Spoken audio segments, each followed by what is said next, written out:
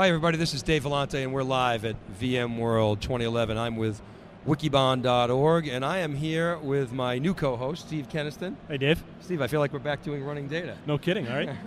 Thanks for coming on and, My pleasure. and setting this up. So we have these spotlights this year, as you know, Steve, and spotlights are designed to be in-depth segments to really go deep, help customers understand a particular topic, how they can most take advantage of it, what some of the use cases are, what some of the proof points are. These are sponsored segments.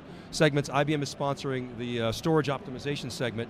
And so basically the way we set these up is we have an initial overview of the marketplace and then two segments with subject matter experts, and then we have an independent panel on there. So thanks for coming on, I appreciate it. My pleasure.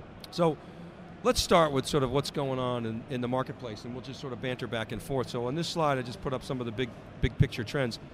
You've got cloud, you've got big data, and they're really accelerating the data tsunami. I mean, everybody's seen the IDC data, the up and to the right charts, which I know you love.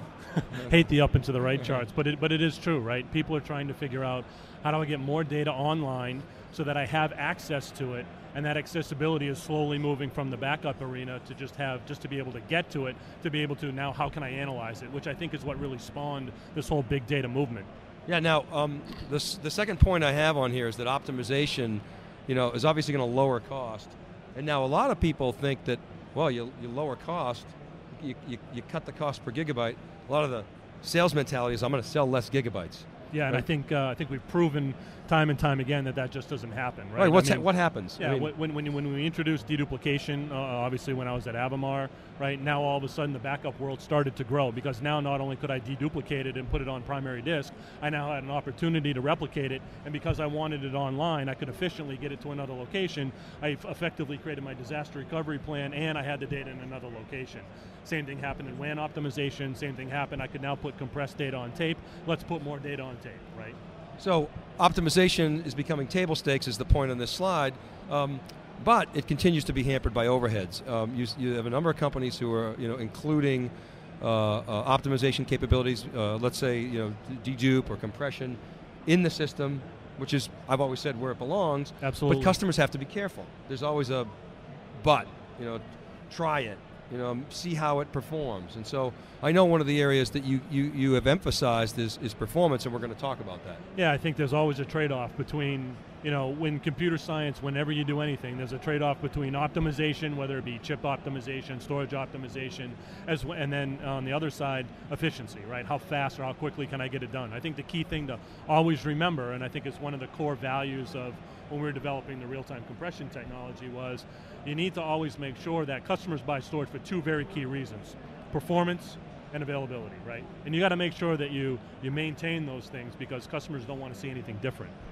So this slide here that we have up talks about how organizations are drowning in data. I like it better than the up and to the right slide. It's Exactly. a conceptual slide, but it basically says, okay, computing power is going crazy, you've got data going like nuts, but the amount of data that's actually filtered, that algorithms allow us to actually make sense out of it is limited. And that gap between the amount of filtered data and the amount of data that we have is this information gap that causes problems for organizations, right?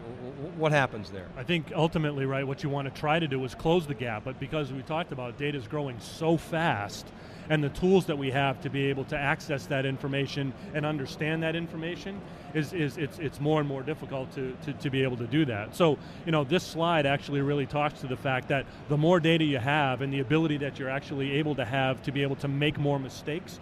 Making a mistake, I always even said this in business, I don't mind failing at a company, right, as long as I learn from that failure. If I can learn from the information that I have and make that failure, I now know something about the data that is untrue, which helps me know that some other thing must be true, right? So it's the importance of being able to access all of that content, and that gap there, the tools that are available to be able to get to the information, however it's stored, really becomes the key. And that leads to data value. The more context you have around information, the more valuable it is. I mean, it's really a simple concept, but why is it so hard for organizations to actually implement that concept? I think we talked a little bit before about budgets being flat within storage organizations, right? I don't have all the money that I used to be able to spend to keep everything online that I would want to keep online. and then I couple that with the fact that drive capacities and the fact that I can't store more in that particular footprint, and couple that with the fact that I'm not going to be going through again, the economic time, keeping my people down or whatnot, I can't go forward and continue to add more resources to be able to do more work. So I'm kind of stuck in this limbo where I have these set of processes that allow me to store a certain amount of capacity locally, and I kind of grow with that as I see fit of how my data just normally grows, which doesn't help me get ahead of the curve. I just try to maintain pace, and then at the end of the day, I'm trying to protect that and back it up and do all those other ancillary things that are required with maintaining a storage environment. I never seem to get ahead of it. Now, I talked earlier about the overheads involved, and we've done an extensive research on Wikibon. We have a methodology called Core Capacity Optimization Ratio Efficiency. It's a measurement, essentially an ROI measurement, but it takes into account the cost of overhead, the cycles, the CPU cycles that you have to use. And so we live in a world of real-time decision making, the real-time web. Everybody wants real-time. And so what we're seeing here is a real push toward getting those overheads down and having performance really be transparent to the users, aren't we? Absolutely. You can't stress enough this notion of having a real-time platform. Being able to have access to information is one thing, but being able to have access to all of the information that you want in real time is just tremendous, right? If you go back up a couple of slides and you take a look at that quote, right? Every millisecond gained in programming trading, right, applications, right, is worth $100 million a year, right? So back in the beginning we were talking about what is the value of having that information available and online to the user. Every piece of data means money, right? So how do you make these companies, right, more business efficient, right? That's what they want. I can't spend as much money as I used to. How do I spend it focused so that I'm more business efficient? And you got to make technologies that drive that business efficiency. So let's lay out the landscape here. We're doing a panel. I have a panel at SNW. You're on it. Craig Nunez is on it. Jared Floyd from Permabit is on it. And Larry Freeman from NetApp is on it. Yep. So let's kind of lay out the landscape. Let's start with NetApp. NetApp's got compression. They got dedupe. It's built in. You got Alberio, which has basically an SDK, which it's shipping. IBM real-time compression. You got, I think EMC's doing some stuff, right? With their compression and their deduplication, correct? Built into the systems. Dell acquired Ocarina, which is more of a appliance-based today, but dedupe, an intelligent dedupe, it is file aware. Really for archive, data. So that's really not in that real. Of those that I've mentioned, the guys that are real time are really Alberio and IBM real time compression, right? Those are the two. Correct. Right. Is that fair? And Alberio's dedupe, IBM's obviously compression. Yeah. So that's kind of the landscape.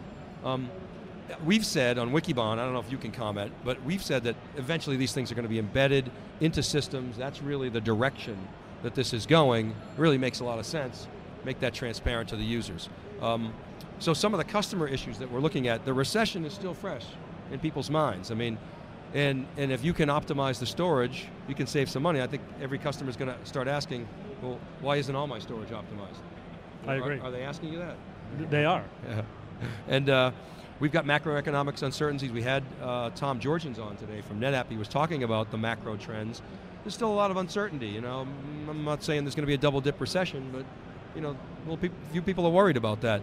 At the same time, data growth doesn't stop, right? Even in the recession of 2008 and 2009, data growth continued at 50, 60, 70%. So the need for optimization is greater than ever before.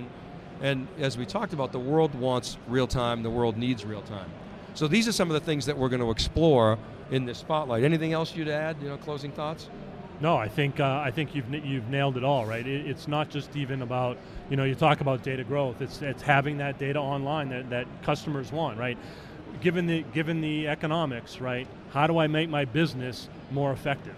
And if I can make my business more effective by getting more out of my data, then I want to be able to do that. Well, how can I do that if I can't actually go and add to my capacity? If I don't have the power, the cooling, the floor space, whatever it is, if I can't do that, how do I end up doing more analytics on more data? The answer is optimization. Somehow you have to optimize. All right, this is Dave Vellante from wikibon.org. I'm here with my colleague and co-host, Steve Kenniston. Steve, it was great having you back. Let's do more of these. We got a couple more sessions. Keep it right here. We'll be back with the in-depth spotlight on storage optimization.